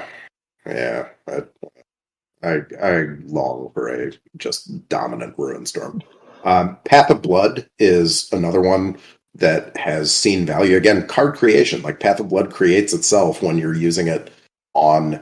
I don't run 2, but just getting 1 in the hand, and you get a couple demons on the board, you can mutate them, and you don't lose cards. And for a faction that can't draw, that's really a pretty big advantage. Like, you are going to get some value out of that. I'm turning your Plague Bearer into a gigantic plague monster, or giving ward to your frontline troops so they have to hit the 4/3. I mean, the 4/3 with a ward on it becomes a hell of a lot scarier. And it's a cheap card, and your real, like, your issue isn't energy as much as it is just having, cards in your hand. So Path of Blood being able to stick around, and then, later in the game, when you're like, all right, well, I need something else besides Path of Blood, I need a way to draw, I'll slap a mutation on something and draw a card. For 3 energy, that's not great, but it's not terrible. It's 3.6 Runkin. And then the third one would be Unrestricted Frenzy, because if you can get some demons out there, you get your Chaos Furies, you get an Eletal with a mutation, you get Demon Brutes, just anything where you've got 2 mutated demons on the board, which is not difficult to achieve. Unrestricted Frenzy can be a massive swing. It's one of the few big swing cards I feel like you have, and for a common for 3 energy, +1/+1 to all of your board, because face it, all of your board is going to be demons. You're not going to be running cultists, and potentially +2/+2 to your entire board. Unrestricted Frenzy can do some work. I've had more than a few games where I had kind of a okay situation where it wasn't, a clear win or a clear loss, and Frenzy comes up, and then all of a sudden you have a dominant board that a terror mutation becomes enormously valuable by comparison. Yeah. They have solid cards in the common tier. A lot of their good ones. Bloodletters. Most of their corn demons are actually common, now that I think about that. Yeah, I mean, they operate really well with common and rare. They're legendaries, as we said. Several of them are just like, just not great. Like, Illatil and Demon Chosen are your top legendaries. Without question. You don't have to play the other legendaries at all, and you don't have to play both of those, although I really think you should. And then you're not really playing, like, as far as chaos, neutral legendaries, you could probably squeeze in 1 or 2 in there if you could, but really they don't do anything for you. Like, the best one that might do something for you is Ekra, and even then, that's a little ponderous, but, I mean, you don't need it. You know what the best part about this is, Scuff? When talking about neutral chaos legendaries, not once do we mention their demons. No. Like the greater demons. No. Because you don't want to play those. There's no need to. Like, you've got better demons that are going to come on and do better things for you. Even with the mutations, those legendary greater demons just don't do the same thing for Ruinstorm. My top 3, I would probably say Demon Chosen. I know it's a legendary, but it is the legendary. It's one to get. Plague Toads, Yeah. as mentioned, and I like Path of Blood too. I think Path of Blood is just it's the gift that keeps giving. You know, like you have to be in a hard pinch to run out of it, you know, or to not have anything to put it on. And then if that's the case, then you know you're kind of not looking great anyways. But you can just get so much value out of that card and keep putting down demon. Give it a Path of Blood, like late game, they know that you're going to put a troop and you're going to get at least one mutation out of it. And if you happen to get other mutations from other cards, it's just, you know, icing on the cake. But those are probably just the top three I would go. Runner up for me is Chaos Furies. I do like Chaos Furies on curve, especially just even if they get, you know, Survivor or they get the Talons. Like those are my favorites with them. Just like, all right, I'm going to be hitting you for something next turn. It's coming. Get ready for it. Yeah, implied threat is a big part of the strategy for the game. Even throwing cleave on something. I mean, you can have a lot of, I don't know, things that they're forced to deal with. Warp Rift is the ultimate implied threat card. Like, if you do not deal with this card very early on, like, go out of your way to deal with it, I'm going to be throwing down free demonettes. Mm-hmm. If you can get a Warp Rift to stay, I would say, for 4 turns, and you have that 9 energy starting hand, only then will I see him playable. This is Axel J. Manning's highly specific scenarios where a shit card becomes good. If that happens, will you host the next All Alpha Legion tournament? God, I'm so into that. Don't give me that fate. That was a fun tournament. I had a blast. I don't know about everybody else, but I did. The key part about that is I don't know about everybody else. The thing is, all tournaments are all Alpha Legion tournaments because everybody is Alpharius. He's not wrong, but in this specific scenario, you are, and it was miserable. I watched from the sidelines in horror. Oh, it's not as bad as a current Crucible. I'm gonna just plug Crucible real quick. We have a Crucible boss up. It's Dorn in his Reckoning, and you have to play Alpha Legion when you fight him. Here's a new fact today. Alpha Legion has a big disadvantage against Imperial Fists. And you may be like, well, that's unfair. A, it's a Crucible. Yes. B, he has no other chance against any other character in the game. Even as a Crucible boss, it's true. It's true. Yeah, you witnessed some of our testing stuff. You saw what was happening. Yep. He does not work.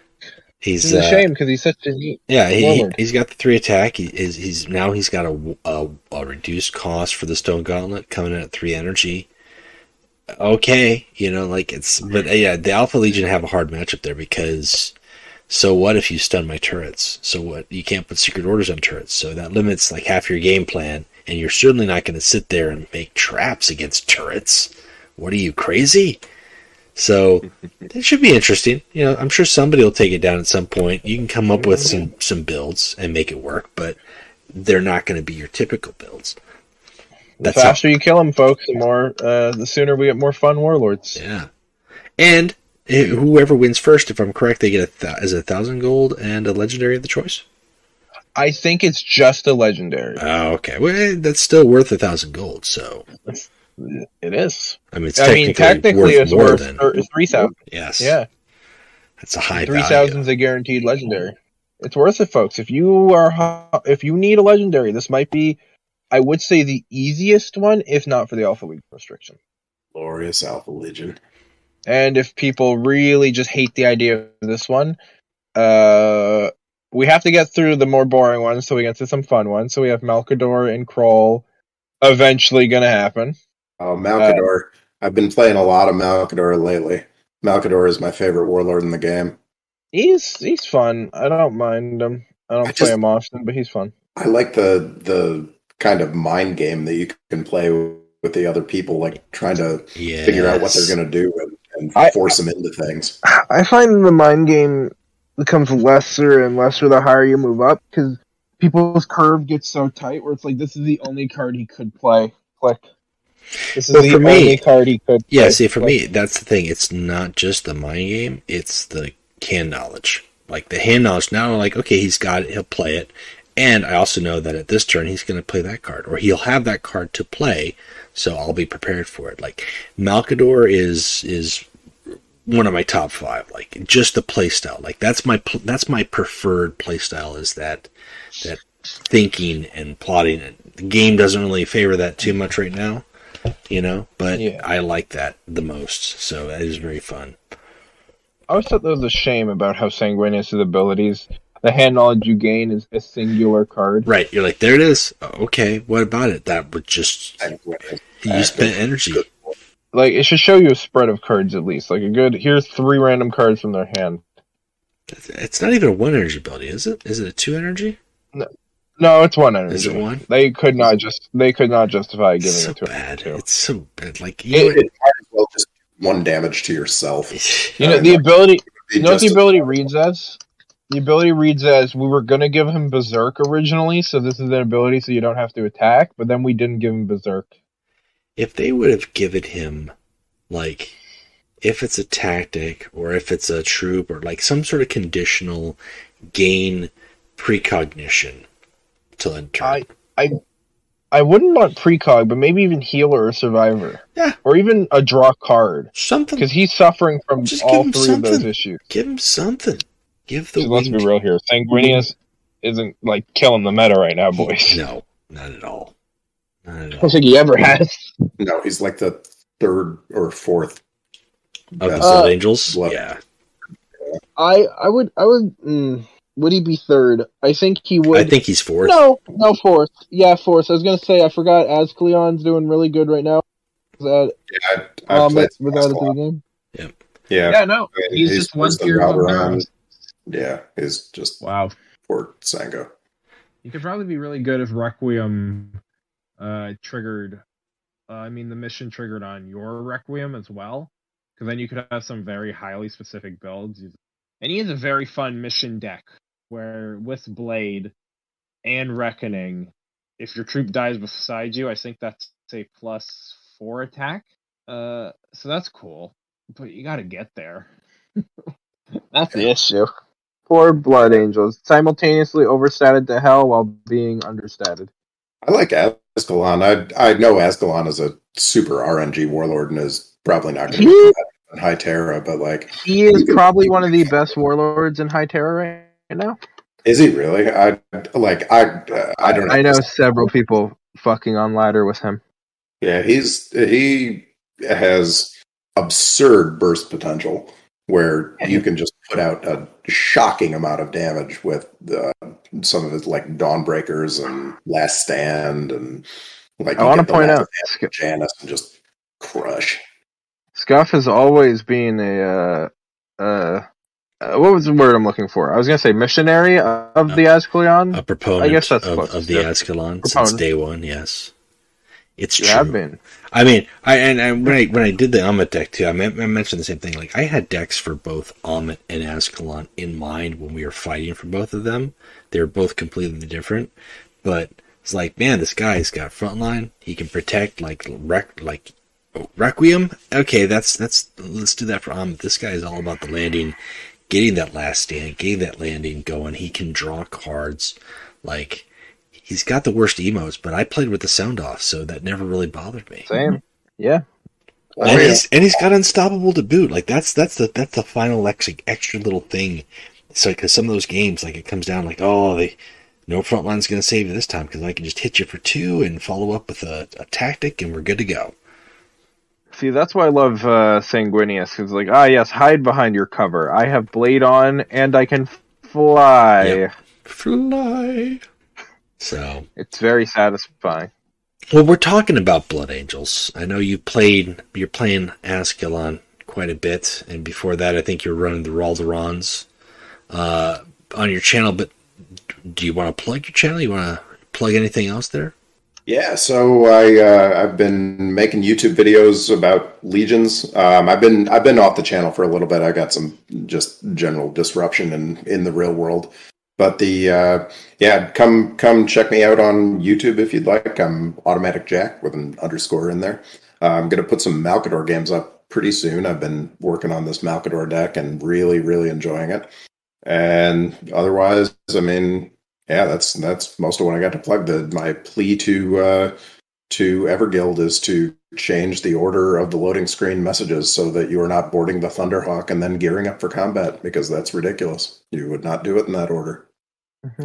I have strong opinions about that. You gear up for combat and then you board the goddamn Thunderhawk. The Thunderhawk's got where all the gear. Like, it's not on the ship. It is not where you have the gear. You do not bring your duffel bag of gear onto the Thunderhawk and then dress in the gunship. That is ludicrous. When I play baseball, I go to the dugout and then I put on my uniform. That's what I do. I'm pretty sure training in the sparring cages is after gearing up, right? And that's the other thing. That's insult to injury. You're exactly right. It'd be better if these lines were completely randomized, but they follow a pattern that's wrong. Yeah, it kills me. They board the Thunderhawk to go to their armory to armor up in full kit to then just go spar. To go spar in the training cage in the Thunderhawk, which, I mean, I've never heard of that. You don't know how big a last time. The Erebus staff, like things you can't unsee once you've seen them. This is the truth. This is 40K. We don't know how big a Thunderhawk is. One author may say it's 4 times the size it actually is. Right? I read a story about a backflipping Thunderhawk. Oh no! You joke. There's a book where I think it's a Reaver Titan is mentioned at 200 meters tall, which Warlord is like barely 100, I think. So it was issues. Juiced up. It was a juiced up Reaver Titan. That is ridiculously big. I mean, need to find exactly. I've actually heard that it's pronounced Thunderhawk. That's actually the way it's supposed to be pronounced. Not. I disagree. No, I don't think we agree. There's what you said is a crime. It is. It's a crime to my tongue. Thunderhawk. I feel like I'm from the Space Wolves trying to explain what I was just gonna say. Yes. Welcome to it's probably still better voice acting than the first Lehman Russ voice actor. I mean, they've been changing some of the voice actors, right? We got new Bolvi. Is that right? We got Bolvi Altart. I thought it was Other who got his voice changed. Other got his change, but I thought we got a new Bolvi voice change as well. We got Bolvi Altart coming up. By the time you hear this, will be out. I believe. By the time you hear this, it is already out, and it is one of the best Altarts. Looks really good. I gotta say, it does look really good. It's a shame that it is for Bolvi, but hey, somebody might see it and just be like, you know what, I love Space Wolves, I'm doing it. So kudos to you. Actually, got anything else to plug? I'm gonna do the usual. I'm gonna plug our boy Doran. That's Drew Lee Clark on Instagram. He's my buddy. He does art. He did me and Scott's profile pictures, and he does commissions. He's a great artist. Hit him up. All right. Well, we were talking about gold earlier. I'm going to plug both the decklist contest, which by the time I hear this, the April decklist contest will have ended, which was my first Legions. That is a monthly contest that takes place where you can get 1,000 gold for being the winner, 500 gold for being second place, 300 for being third place. All you do is build a deck list that matches the theme of the month, send that to me, and boom, you get gold. Like, I haven't figured out what May's theme is going to be, so keep your ears and eyes posted for that. Also, the monthly Steam stream. That will be taking place, I think, next week for April. So April 30th. Look for the Steam stream. That'll be a couple hours. I'll be on Steam just playing games, and I'll have some challenge. If you beat me with the challenge, then you get a promo code. I'll have 3 promo codes to give away for 1,000 gold each. Easy peasy. All you have to do is play and win. And usually, it's like play and show me that you've got a card from Galaxy and Flames. I think I'm going to change that a little bit to make it even more easy. I just don't know what. Like, beat me with a 30 hit point Warlord. Get a starter pack. Everybody's got Loken at the very least. So I like to keep it broad. Like to make it a little bit easy. Listen, I want to give the gold away. I want people to get the 1,000 gold. That's the whole point. So yeah, that's what you want us to believe, Smog. That's what I want you to believe. 2 hours later, I'm like, no, you'll never have it. I have all the promo codes. But yeah, sitting on a pile of gold. The promo code that's the Steam stream is on the 30th. Keep your eyes posted for the deck list contest. and deck slots, because we need the premium deck slots. We're here. We're here, and we need deck slots because we don't have, like, we got 3 Warlords coming up. We're over capacity. We have 140 Warlords plus, because who knows what we're getting after this Titan event. We've got the Ultramarines, the Alpha Legion, and the Dark Angels to add to the game. Dark Legion. Do it, every guild. Do it for Mama. Do it for Mama, and just give us the deck slots. Scuffy boy wants his deck slots. I was talking to the Every Guild's moms.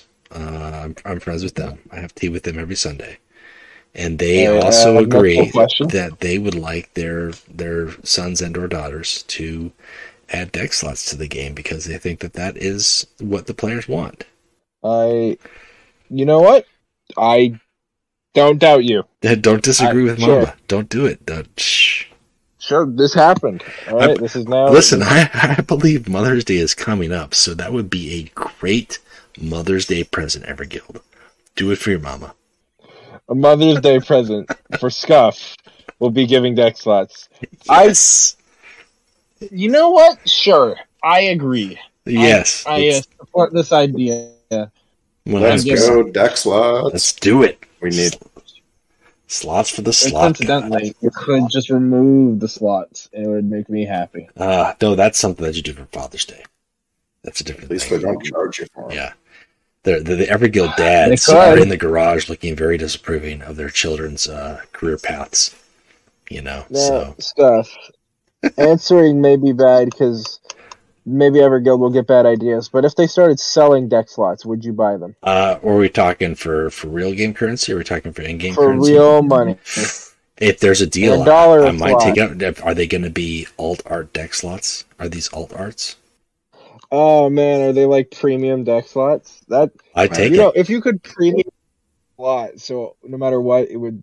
I don't know how they would do that. Actually, now that I say that out loud, I guess card back would be guaranteed premium. An alt art deck slot, and then instead of like horizontal, it's like instead of vertical, it's horizontal, and so like you get like a wide screen Warlord.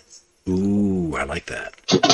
No, what I like to imagine instead when you said that is a card's flipped. So the guy's hand is stacked up horizontally. It's like letterbox format. Weird.